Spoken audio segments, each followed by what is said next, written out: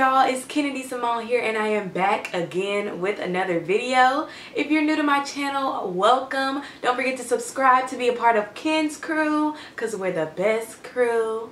And you know, a little bit about me. I'm a rising sophomore at the illustrious Spelman College in Atlanta, Georgia. I'm an economics major minoring in management and organization from Shreveport, Louisiana. But yeah, that's a little bit about me. But everybody, I know if you're watching this, you're probably excited for move-in day, first week of college. And I'll get you right. This is the survival guide for the first week of college. At Spelman, we call it NSO week, New Student Orientation Week. So yeah, I'm gonna help you guys out so you guys won't be too nervous or anxious or kind of not knowing what to expect and do on the first week of college. So I'm gonna get y'all right. So definitely stay tuned. I'm about to get right into this video. So I have about 8 things I'm going to talk about that will really get you prepared for the first week of college. So the first one is spend as much time with your family and friends, whoever is moving you in, as much as possible before they leave. So whenever you first get there, you're excited, you're trying to, you know, meet new people, and yes, that's great and that's cool. But your family, your friends, like, they're leaving. Like, you're going to be in college for a little bit until you see them again.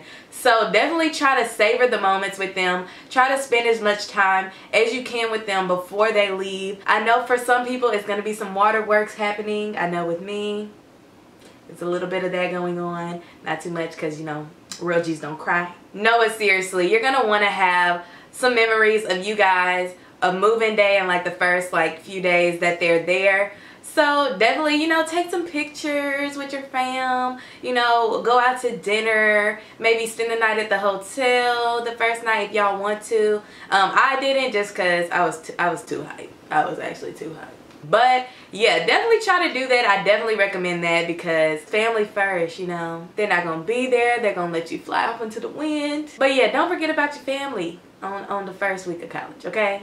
So another thing that I would like to mention is go to all the first week events, freshman week events, move-in week events, NSO events, all that kind of stuff. Go to it. So this is the time where on campus it'll pretty much be just the freshman class, and of course, like, you know, upperclassmen that are like peer assistant leaders or something like that. But yeah, for the most part, it's gonna be just your class. So get to know your class, okay? And by doing that, going to welcome events will definitely help. I mentioned that in my last video, 10 mistakes to avoid your freshman year of college. Definitely check that out. I'll put it right here. But yeah, I definitely mentioned that because you're gonna wanna be engaged. And the first week is the best time to meet as many people as possible. And this is where you get the free t-shirts, the little coupons, gift bags, and other free items. You're gonna wanna go, okay? Stock up on them shirts, okay? So another thing is meeting new people and making friends are inevitable. So just be open to like different kinds of people. Keep an open mind about just the variety of people that you'll probably meet during the first week of college. And you know, don't be so quick to judge. I know, you know, everybody of course has first impressions and, you know, initially judge you off of like their first time meeting you or first time seeing you.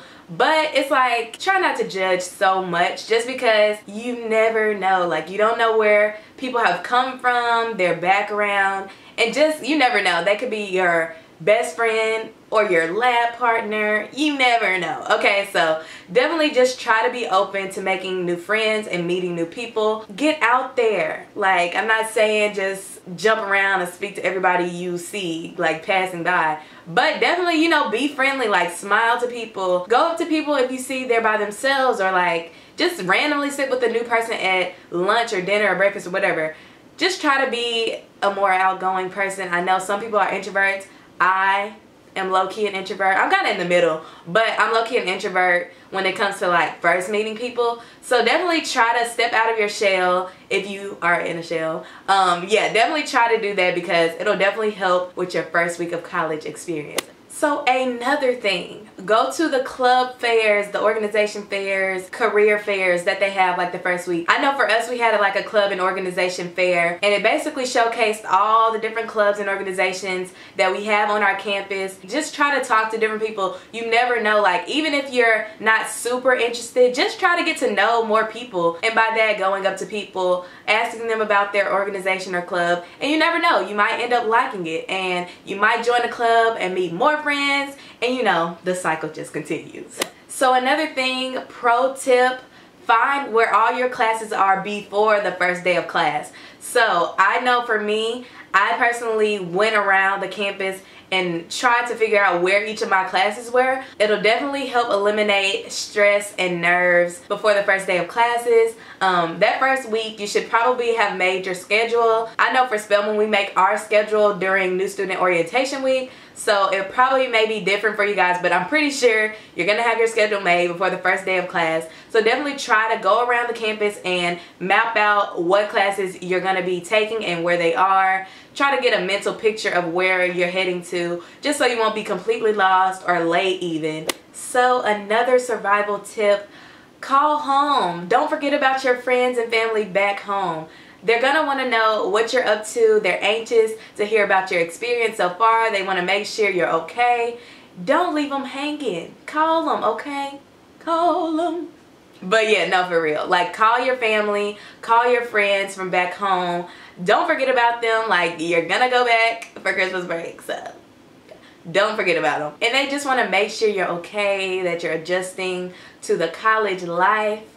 Just let them know. You don't have to talk to them for like 5 hours every single day. Like, it can be a quick 5-minute phone call or some text here and there. Just try to talk to them at least once a day during that first week, at least that first week. I definitely recommend talking to your family and friends multiple times throughout the week, if not every day, but you know, everybody's different. But yeah, definitely try to stay in touch with your family and friends, the people who got you to college. I know everybody has a village that, you know, pretty much got them to the point they are now. Definitely tell them what you're up to. They want to know. They want to know where their money or time or effort is being put into, okay? Another thing, a lot of people have a problem with this. I kind of sort of have a problem with this, and that is asking for help. I know the first week I may have had a couple issues, not anything big, but just some things I should have asked for help for. And I did it just because I don't know if I was shy or if I just didn't want anybody to help me, or I don't know what I was thinking.